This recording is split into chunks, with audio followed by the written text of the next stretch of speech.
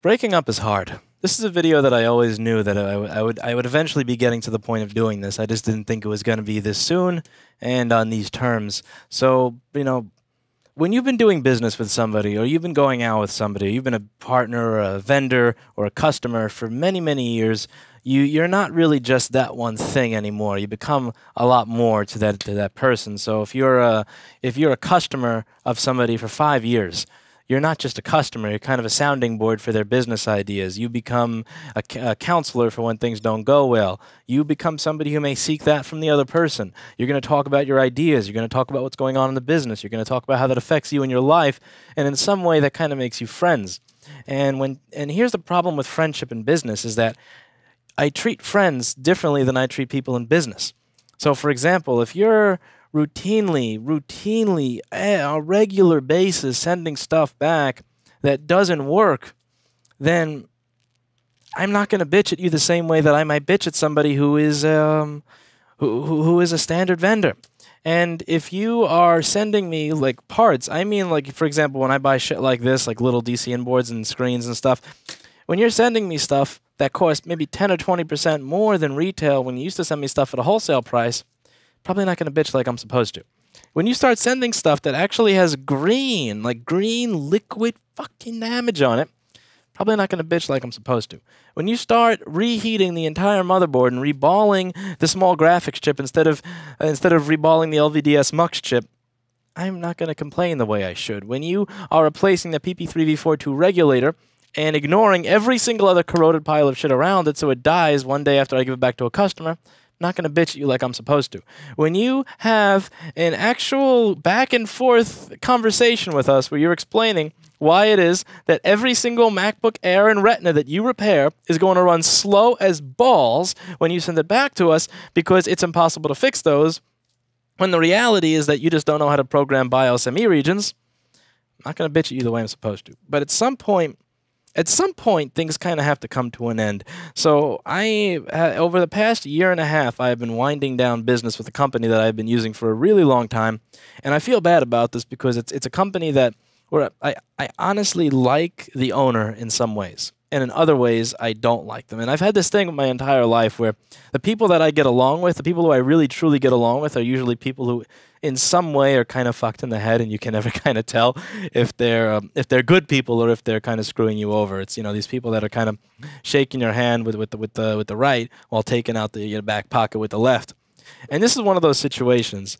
I was introduced to him about almost 5 years ago, and we did business with Board Repair, and we started out actually with ordering back covers for the A1286 from 2008 and 9.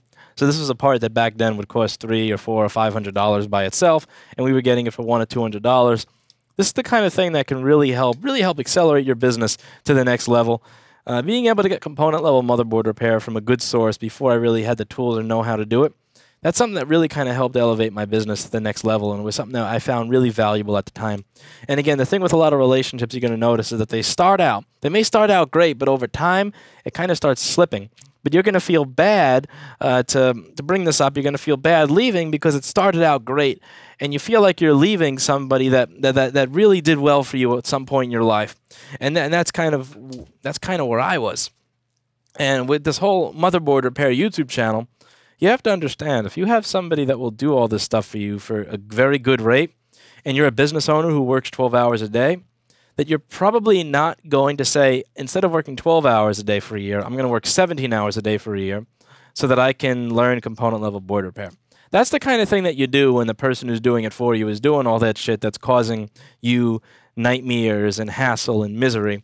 And the one thing that I have to particularly thank the person that I'm talking about breaking up with in this video for is this entire YouTube channel, this entire idea of teaching you component level board repair so you don't have to rely on other people, that entire journey started because of my business dealings with this one guy. And he's not a bad individual, he's a nice guy, but again, this concept of, we're going to fix a board for you that is not booting into the OS. We're going to test it by booting it into Windows 7 because it won't boot into Mac OS. Then we're going to send it back to you and mark it as fixed and charge you.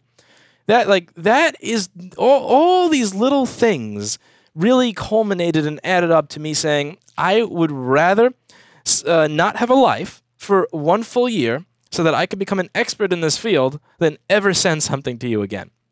And that is kind of what really motivated me to get this entire YouTube channel going. It's what motivated me to start a class. It's what's motivated me to help all of you people who watch this who want to learn something.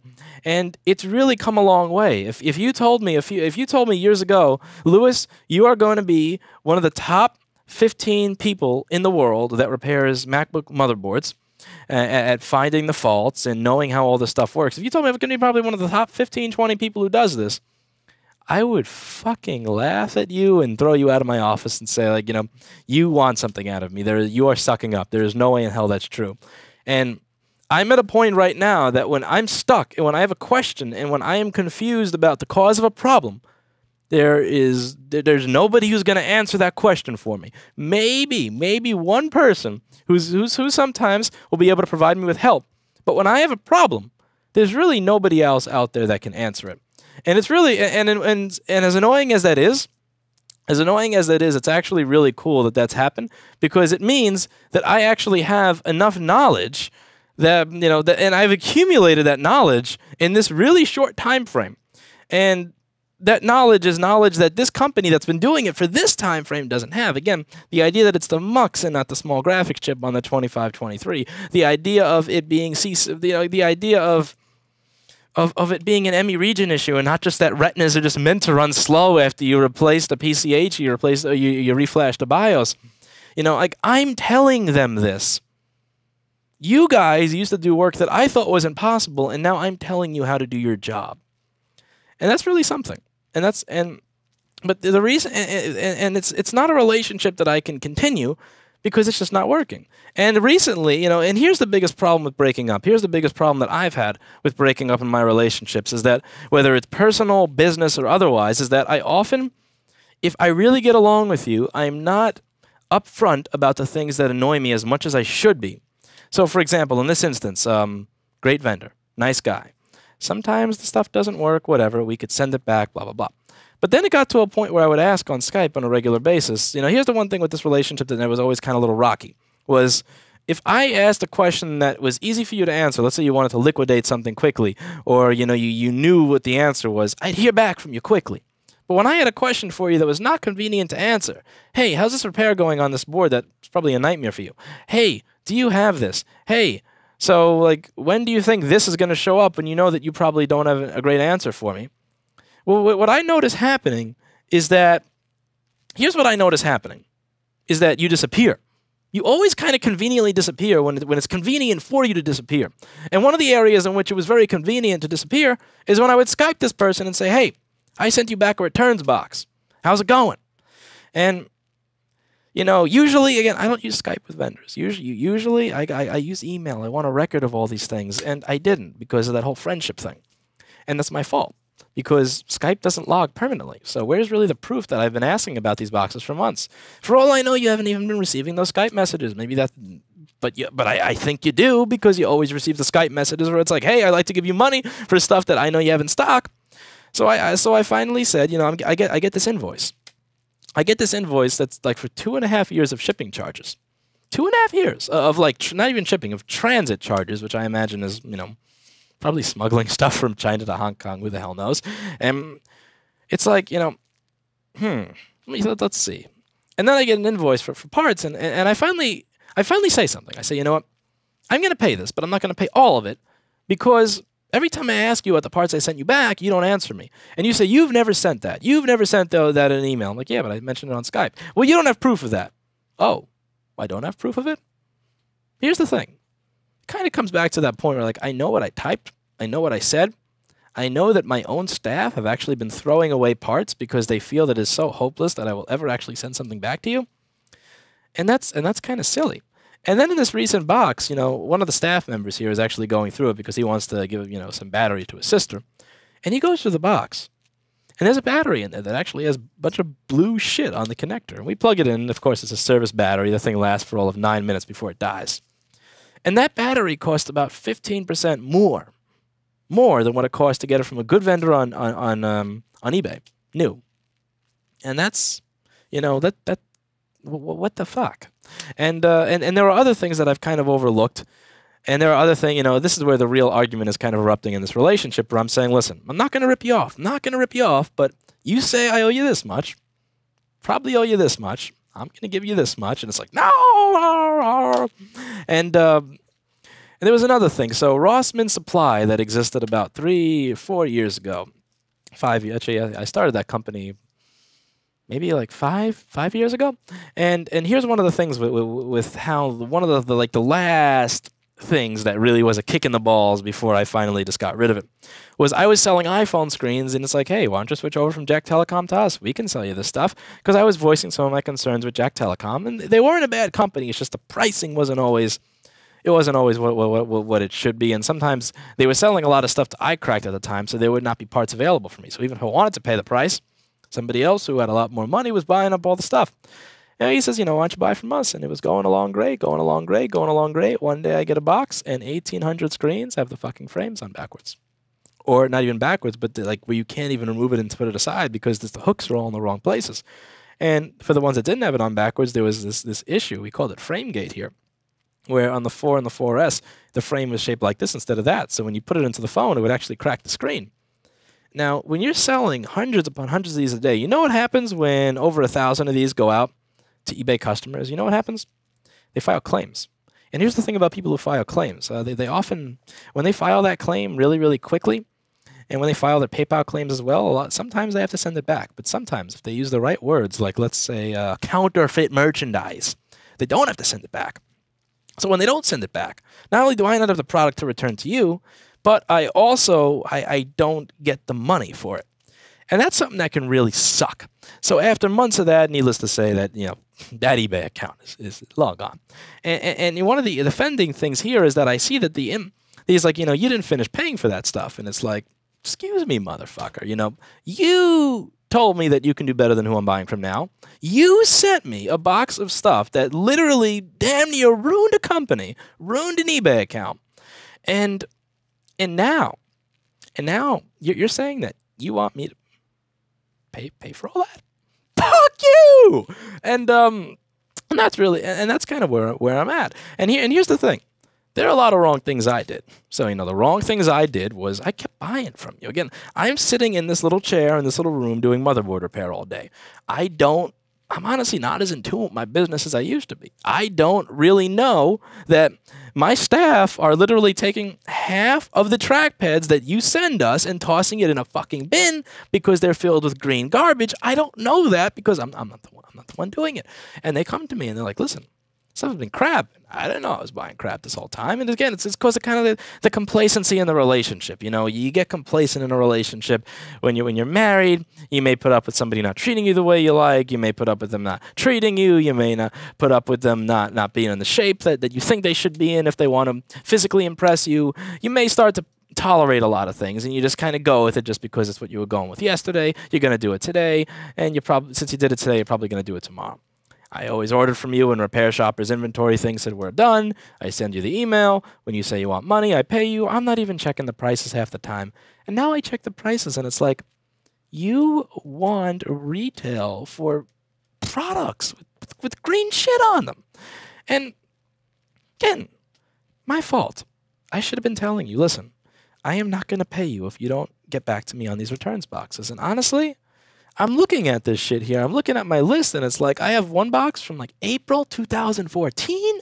I have another one from December of 2014. And I always wanted to have a conversation about this. I always wanted to have a conversation about the little problems with the product. I can't have it because anytime I go to have the conversation, hey, did you get that? You get that returns box? Hey, did you have time to open my box? You're conveniently not there, and it sucks. And because I should have been stern. I should have copied and pasted that shit and sent an email. Because there were so many times where I've Skyped this person and they ignored me. And then I copy and paste my Skype message into the email. And just because I am struggling to get a reply. And I should have done that. But I didn't because I saw them as a friend. And because I saw them as a friend, I'm in this position that I'm in now, which sucks for everybody.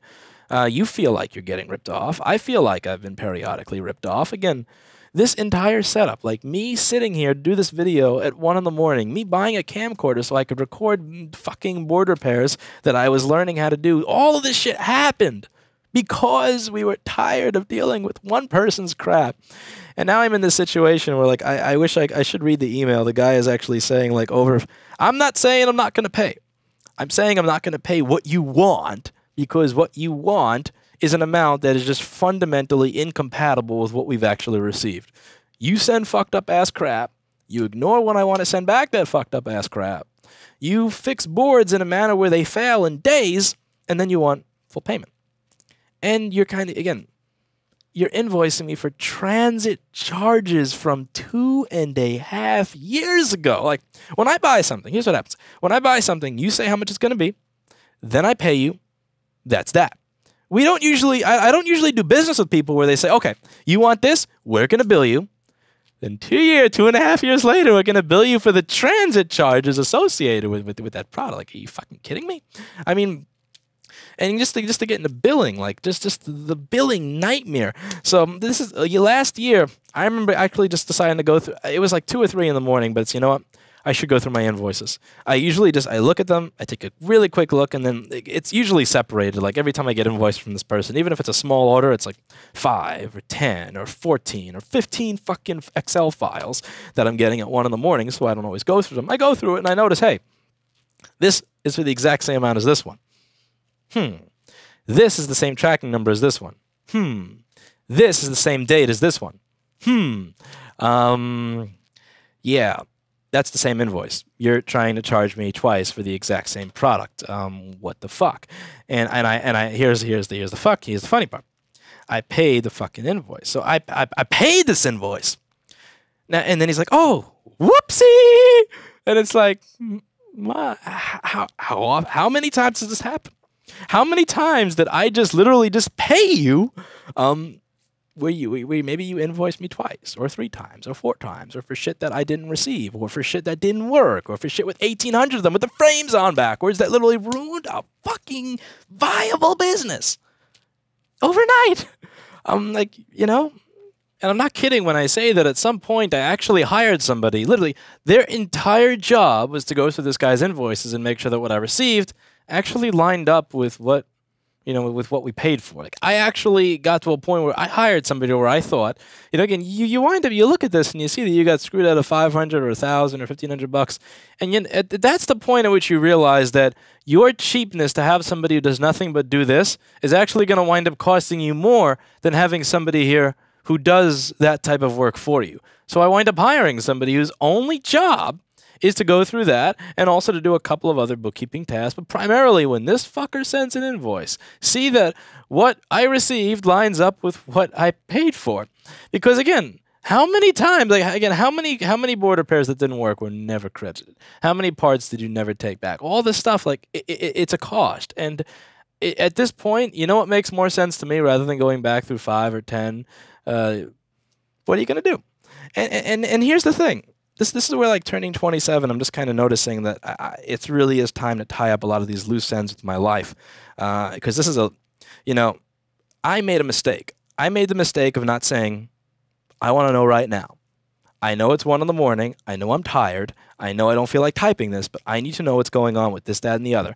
I know I'm tired. I know I'm on shitty internet. I know I have to log into Google Drive to find the tracking number to the fucking box, because if I don't tell you the tracking number to the fucking box, you're never going to fucking find the fucking box, because this is how it is usually. I send something back. He's like, oh, can you give me a tracking number so I can see if I got it? And you're just always putting a little fucking barrier in between me and getting in just basic service.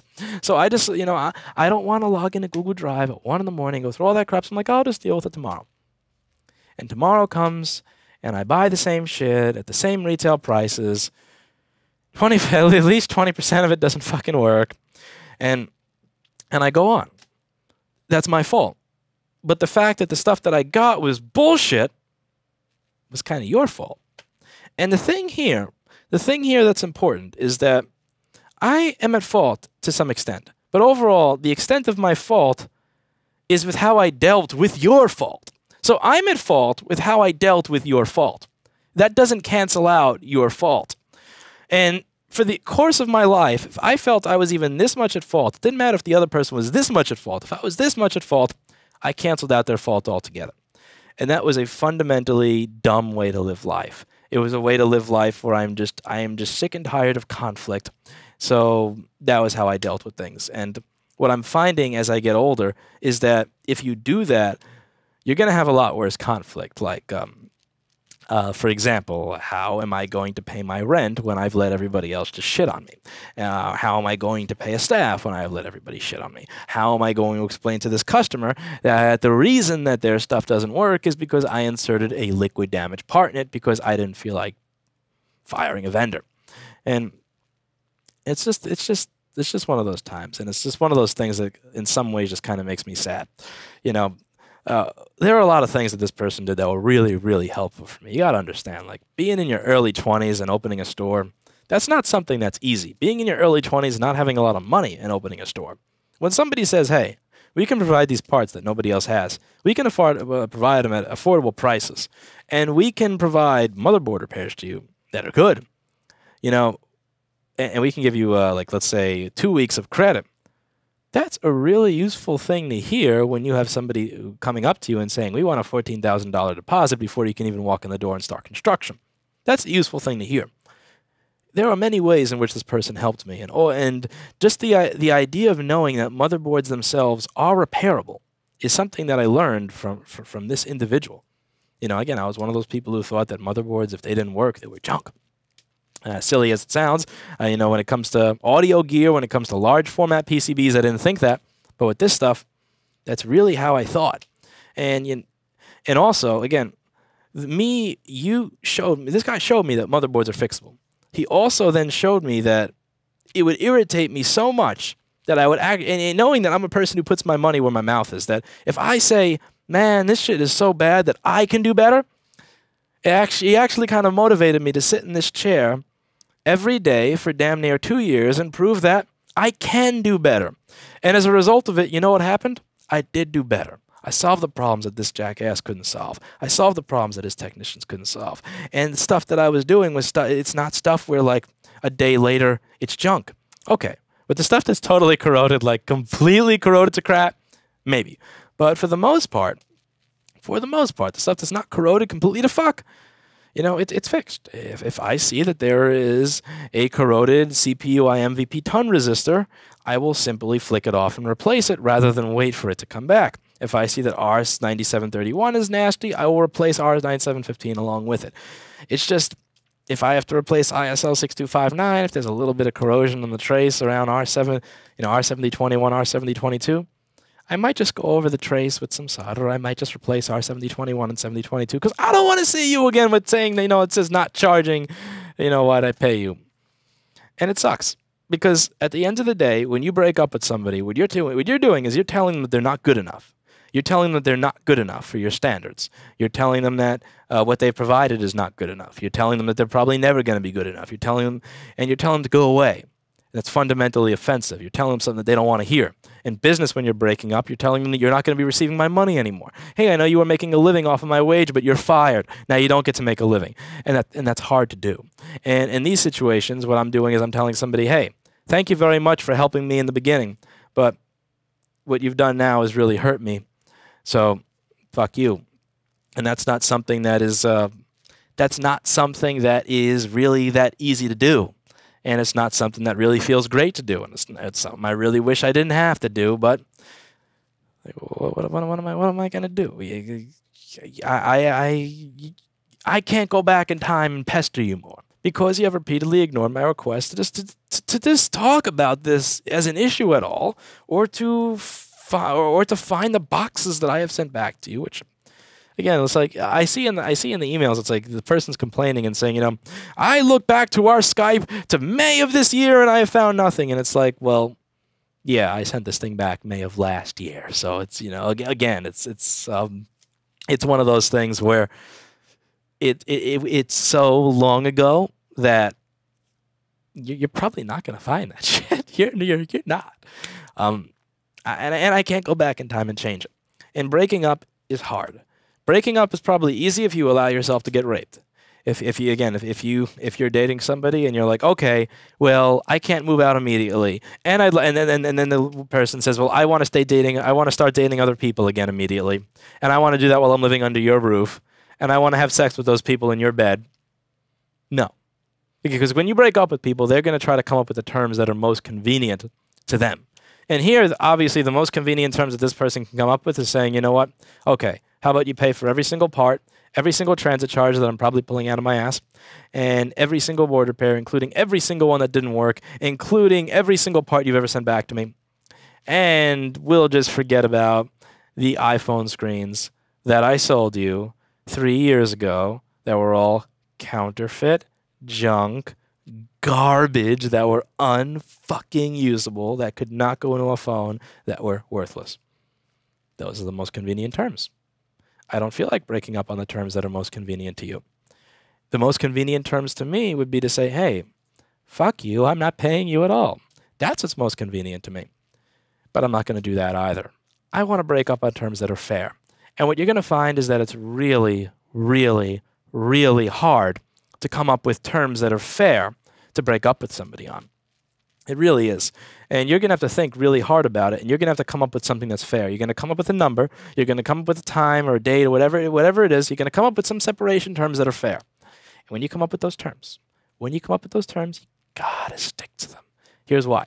If the other person starts talking and making a point that gets them to change one of your terms, that means that their view is right, which means that they're just going to push for what is most convenient to them. Go back to that manipulation video. Since they got you that one time, they're going to get you again and again and again and again and again and again and again and again, and it's just all going to go to shit from there. So that's that for today. And I'm sure this is going to be something that's heard about more often. I'm sure that there's like, I honestly, you know what? I don't care. One of the great benefits, I think, of this channel is that I have liberated a lot of people from having to deal with this bullshit. I have liberated a lot of people from having to wait weeks upon weeks upon weeks to get something back. Be billed for it. Here it don't work. Have to send it all the way back to China for that same little fucktard to reheat the same little chip when he should have been replacing the capacitor right next to the fucking chip that he was heating anyway. And if the one thing that I have to say thank you for above all else to this one person, the one thing I have to say thank you for above all else, thank you for motivating me and empowering me to do my own in-house component level MacBook motherboard repair.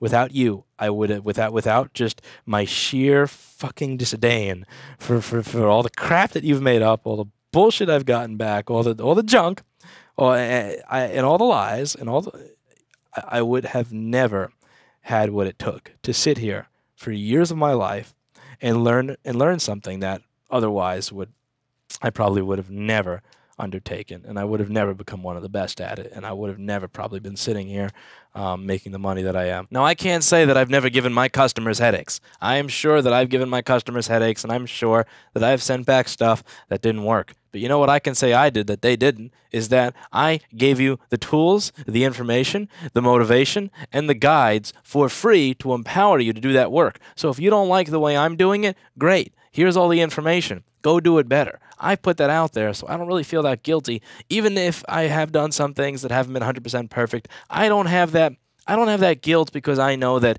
even if you weren't able to get the best work out of me for whatever circumstance at whatever time, that I've put the information out there so that if you didn't feel you were getting what you deserve, then you would be able to build and provide that for yourself, and it was all at no cost. Ironically, his reply to my email saying, listen, I'm going to pay you. I'm not going to pay you everything, but I'm going to pay you is, none of this matters because you're going out of business anyway. There is more money being made here than there ever was. And it's all off of what I'm able to do from what I've learned.